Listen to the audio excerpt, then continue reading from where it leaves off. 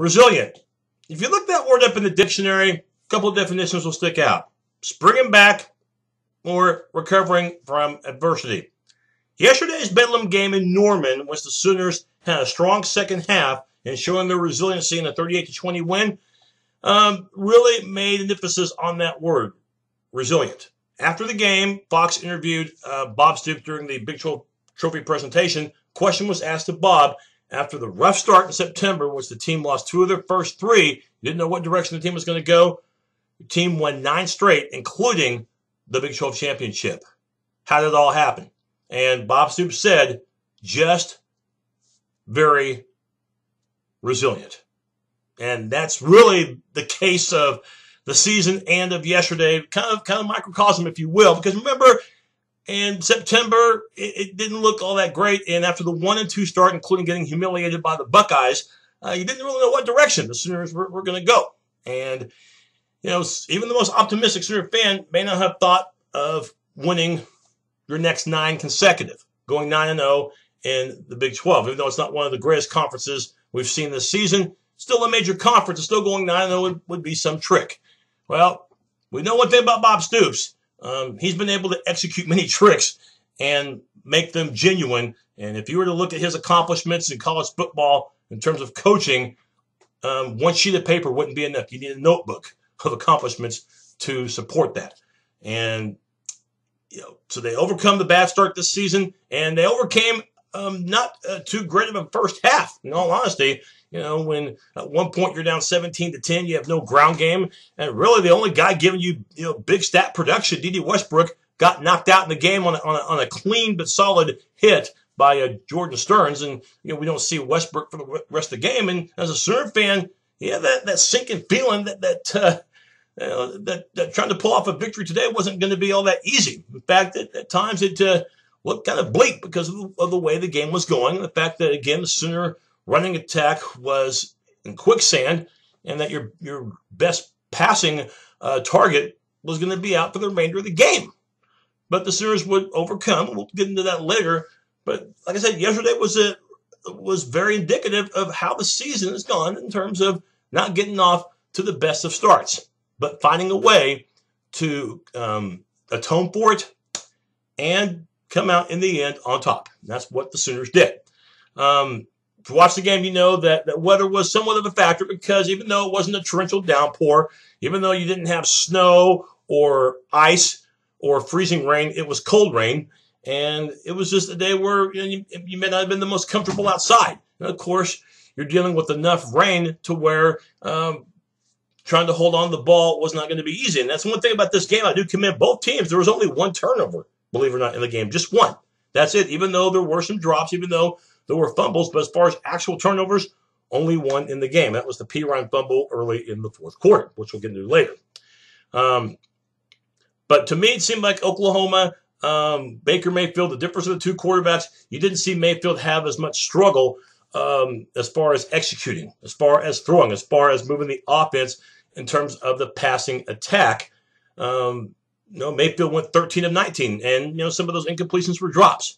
I thought he handled the weather better than what Mason Rudolph did, and Rudolph had at least a couple of issues, trying to get the snap, and I think part of that probably had to do with the wet stuff, okay, including early on when the Cowboys looked like they were going to get the first touchdown of the game, and it wasn't to be because of a fumble. And you can't tell me that the moisture, even though it wasn't, like I said, a torrential downpour, you can't tell me that moisture didn't have somewhat of a factor on the game, because it looks like from the Oklahoma State side, it probably affected them more than it did Oklahoma at the end result.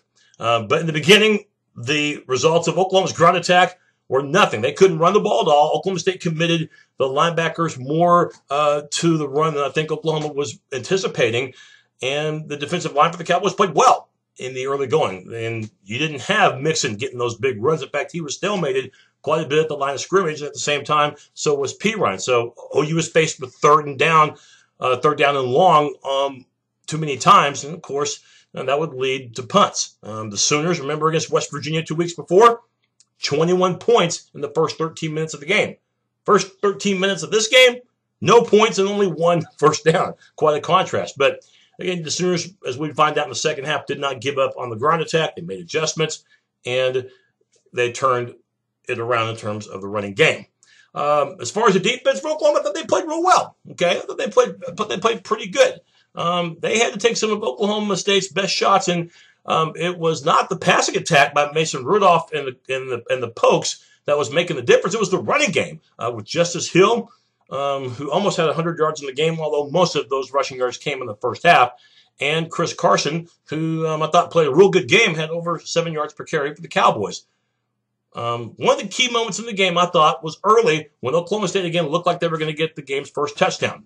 They got 2nd and goal from the 7. Justice Hill finds a hole over the right side. Looks like he's going to get into the end zone.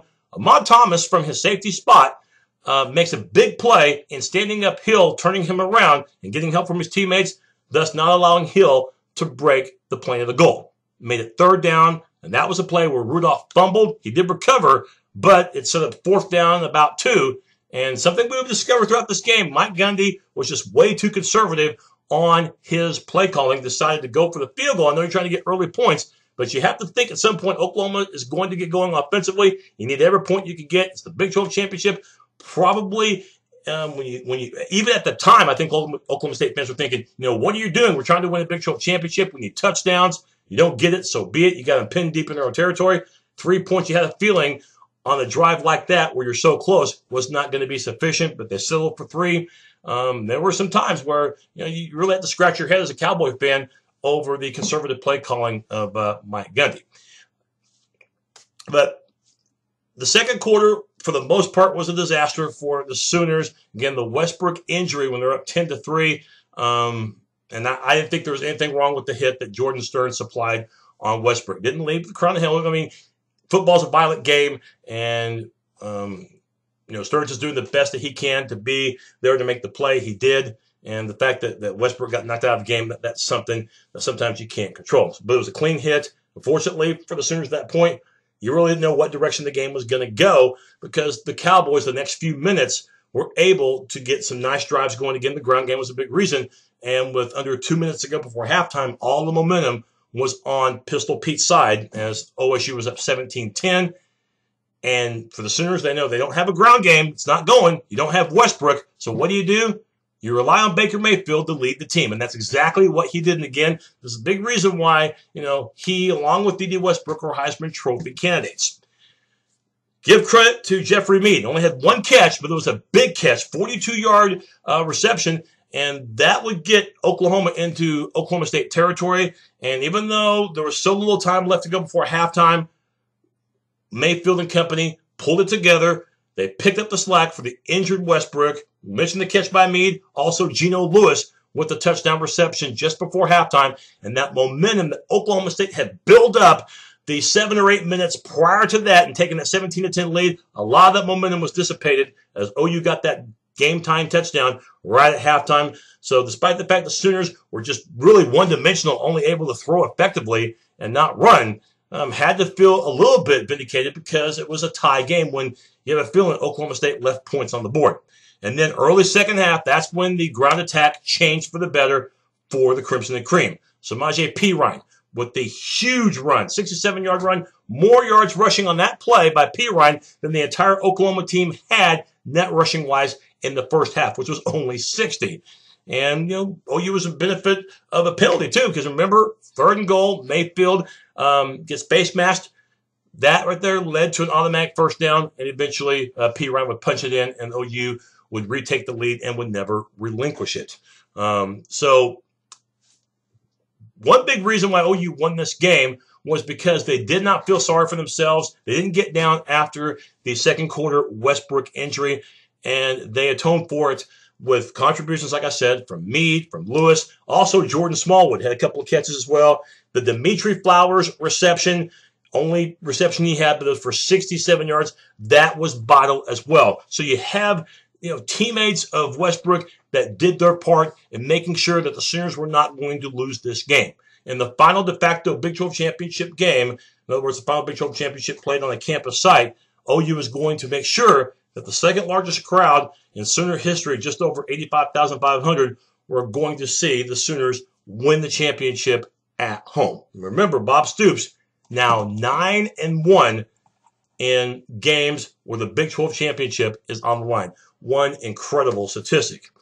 The last really gas pope you would say that Oklahoma State had was early in the fourth quarter when the Sooners were leading by 11, and Perrine had the ball dislodged. O.S.U recovers, and then Perrine, unfortunately, had to go to the locker room as well. He was banged up. This brought back shades of 2 years ago when OU had a 2-touchdown lead in the second half, fumbled, and then the momentum of the game changed, and OSU would eventually tie and then win in overtime. And I'm sure OU fans and OSU fans, for that matter, were maybe getting deja vu, thinking it could happen again because Oklahoma State, largely in the second half, didn't have momentum at all. But that one fumble recovery, down 11, maybe Oklahoma State thinks, okay, this is going to be the spark we need. And they marched the ball very well. But 4th and 2 decision for Gundy near the Oklahoma 20. Do you go for it? He decides to kick the field goal, and Ben Grogan misses it. He hooks it, and you had a feeling that was a huge deflator. We know this because the next play, Joe Mixon, who was held to 20 yards rushing at that point, it's kind of funny in football. Sometimes it takes just one big play, one play, and that's all people remember. Mixon, 79 yards later, gives Oklahoma a 38-20 lead, an electrifying long touchdown run, and Joe Mixon on the day finishes just a yard shy of 100 yards rushing, as did Justice Hill. But the big thing for the Sooners, the second half, the ground game clicked. They ended up with about 281 yards rushing in the second half. Over 200 of it came from, of course, Samaje Perrine, who did re-enter the game, by the way, late. OU had a chance to run up the score, but did the classic thing by taking a knee just shy of the goal line in the final minute. But for the game, the Sooners ended up with over 600 yards of total offense, 629 to be more exact, and ended up with 341 yards on the ground. Baker Mayfield, sensational. Even though he didn't throw the ball a lot, ground game really took care of things in the second half. He was 13 of 19, had 3 touchdown passes, 1 to Westbrook, of course, 1 to Lewis, and he had 1 to Mixon. And for Mason Rudolph, it was a frustrating day. Of course, the Sooner defense was a big part of that. And again, give credit also to Jordan Evans, another terrific game for him, and also to Obo putting pressure on Rudolph. And, Rudolph just throwing-wise was just never really got into a rhythm as he threw 25 passes and only completed 11 of them. So one of the worst games that Mason Rudolph has played. So what now for the Sooners? Again, you go undefeated in Big 12 play. You get rewarded by going to a major bowl. The Sugar Bowl, January 2nd, it looks like you're going to be playing the Auburn Tigers. I can't tell you the last time Oklahoma and Auburn played. I've been watching Sooner football for 35 years, and I don't ever recall during that span the Sooners and Tigers ever crossing paths. So, no question, the Sooners earned this. They're going to try to win their 11th game of the year, end the year on a very high note. And by the way, if you haven't seen OU's recruiting class, it's one of the tops in the country right now. They've already got 21 commitments. So the future looks good. The future, I think, looks good for Oklahoma State as well. It looks like, based upon who's coming back next year, Oklahoma and Oklahoma State are going to be the top 2 teams next year in the Big 12. That will really be confirmed if Mason Rudolph decides to come back for his senior year. We already know that Baker Mayfield, after yesterday made it official, he's coming back for his senior year. So we'll see if Rudolph of Oklahoma State does the same. OSU looks like they're going to get a nice bowl as well, the Alamo Bowl, and they'll play a team out of the Pac-12 Conference. Congrats to Oklahoma. It's not the college football playoff, by the way, if you're curious. Alabama, number 1. Clemson, number 2. Ohio State, number 3. And by the way, to Ohio State, of course, who kicked Oklahoma's tail back in September, Oklahoma has one thing to say to you. You're welcome for getting into the college football playoff. In my opinion, Ohio State's win over OU was one of the big factors in the Buckeyes and not Penn State making the college football playoff out of the Big Ten, even though I know Penn State won the league and beat Ohio State head-to-head. Ohio State won 3 games this year over 10-win teams. Of course, Michigan, Wisconsin, and Big 12 champ Oklahoma. The committee, I think, weighed that more than the conference title from the Big Ten. And Washington, by the way, rounds it out, finishing at number 4. OU won't be going to the playoff, but they'll still be going to a pretty good bowl game, and they'll have a chance to end the season on a 10-game winning streak, but they'll have to beat Auburn, it would appear, to do that. Congrats to Bob Stoops. Congratulations to Oklahoma. Again, Bob Stoops 14-4 now against Oklahoma State, 10-2 against Mike Gundy. And Oklahoma's 10th Big 12 football championship. That's 7 more, by the way, than the next highest team, which is Texas with 3 Big 12 titles. Sooners continue their winning ways over Oklahoma State with a strong second half, and again, being very resilient. 38-20 over the Cowboys. Congrats, Oklahoma. We'll have another show coming up soon. Boomer Sooner.